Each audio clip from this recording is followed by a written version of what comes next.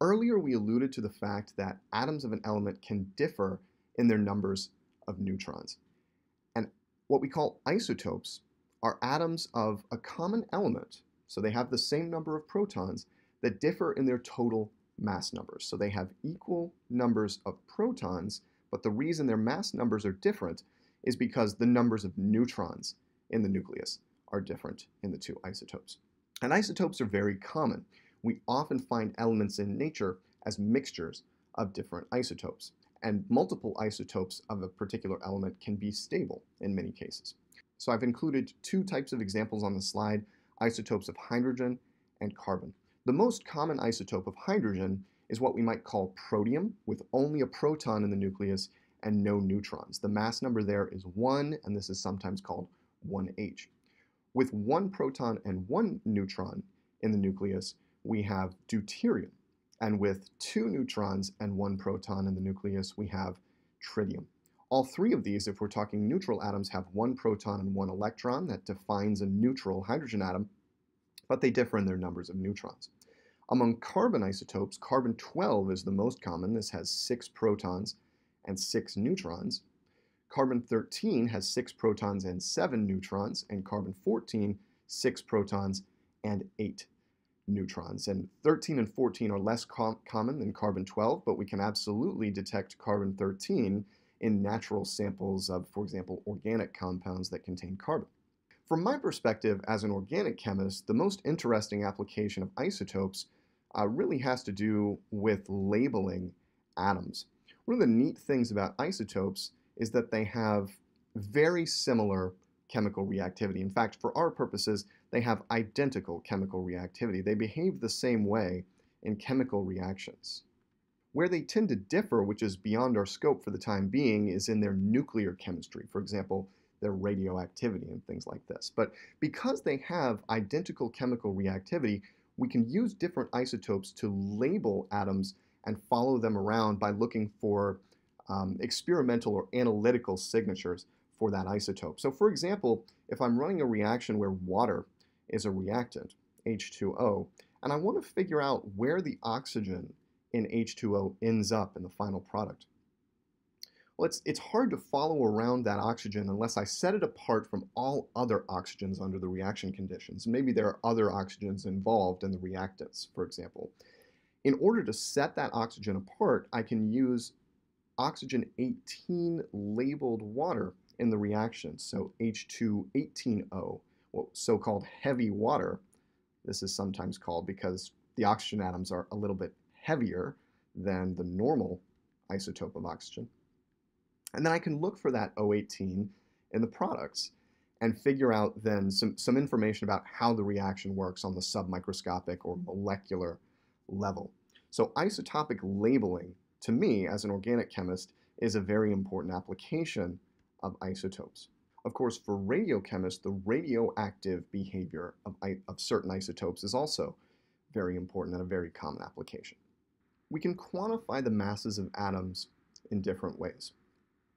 One simple way to quantify the mass of the atom is first of all to understand, if we actually go all the way back to the first slide, that electrons are much, much lighter than protons and neutrons. So the vast majority of mass in the atom comes from the protons and neutrons in the nucleus. And so if we do something similar to what we did with the charge, and we define this mass of the proton and neutron, notice that these are equal, as one what we call atomic mass unit, or AMU, then we can think about the mass of an individual atom as essentially equal to the number, the total number of protons and neutrons in the nucleus. And so we previously called that the mass number if we ignore the mass of electrons in the atom, which is extremely tiny relative to the mass of protons and neutrons. Then we can basically say that the mass number is equal to the atomic mass in atomic mass units. And here we're defining that atomic mass unit as 1 AMU is equal to 1.67 times 10 to the negative 27 kilograms. The number is not important. The thing is, we're defining this with reference to the mass of a proton or neutron, right? And so we can look at, for example, an isotope like carbon-12. with 6 protons and 6 protons, with 6 protons and 6 neutrons in the nucleus, and conclude immediately that its atomic mass, again ignoring the electrons because they're so much lighter than the protons and neutrons, is 12 AMU. Now, if we took a macroscopic sample of carbon, say charcoal, and measured the masses of the carbon atoms within that macroscopic sample, so containing a massive number of carbon atoms, we wouldn't actually measure the mass of the atom as 12 AMU. We would measure the mass of the atom as 12.011 AMU. And that raises some questions, right? Why in the world does our sample of carbon not have a mass at the atomic level of 12 AMU? Well, the key thing to keep in mind here is isotopes. In a natural sample of an element, the natural abundances of various isotopes are going to be observed.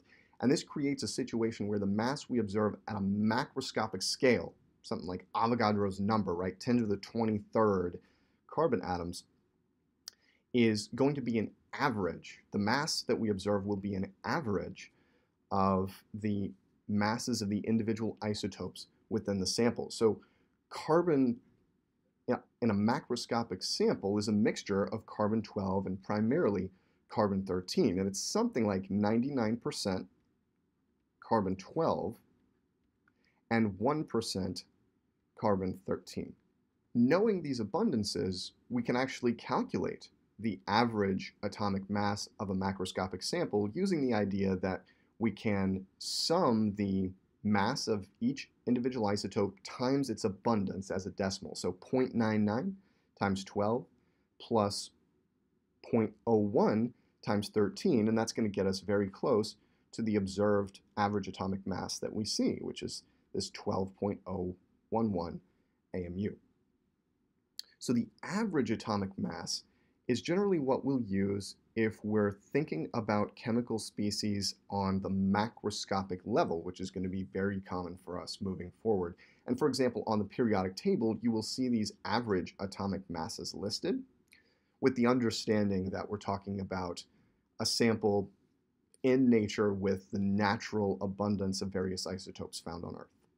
It's worth taking a moment now to talk a little bit about how we know that isotopes exist and how they manifest themselves in various types of measurements. And one of the most straightforward ways that we see isotopes involves the use of a technique called mass spectrometry. And this is essentially a way to measure the masses of atoms or molecules within a sample. The way it works has to do with the fact that heavier atoms or molecules are harder to deflect along a path, and the use of ionization to induce a charge in atoms and molecules, followed by electric fields or magnets to deflect those charged particles. So in a mass spectrometer, the sample comes in, there is an electron beam source or some other mechanism to ionize the sample. The ions are accelerated through some plates via an electric field between the two plates, and then there's a magnet here at the bend that veers the ions kind of off their straight course. And the extent to which they bend depends on their mass. So the lightest ions, which will show up here, get bent the most, and the heaviest ions, which show up here, get bent the least. Based on this idea, where the ions show up on the detector tells us about their mass, and a computer analyzes the detector output and it converts it essentially into a graph of actually the mass to charge ratio. So this is the ratio of the mass of the ion to its charge. +1 or -1 is normal, and so Z is typically plus or minus 1. And assuming that all the charges are plus or minus 1, which is fine for us for the time being, the y-axis tells us about the relative abundance of that atomic or molecular mass. So here, for example, imagine we had a sample of zirconium atoms coming in. Zirconium has the symbol ZR. Ionization and then deflection and we get this graph of the relative abundances of the elements. So the vast majority of zirconium is relatively light, zirconium 90, remember that 90 is the mass number, with smaller amounts of zirconium 91, 92, 94, and 96. And the mass of zirconium that we would observe if we were to work with that sample, again, a macroscopic sample, say 1 gram or 10 grams of it, would be a weighted average of these isotopic mass numbers, where the weights are the relative abundances. So something like about 0.5 times 90 plus about 0.1 times 91, 0.2 times 92, 0.2 times 94, and maybe 0.05 times 96, where of course all the abundances would have to add up to 100% or 1.0.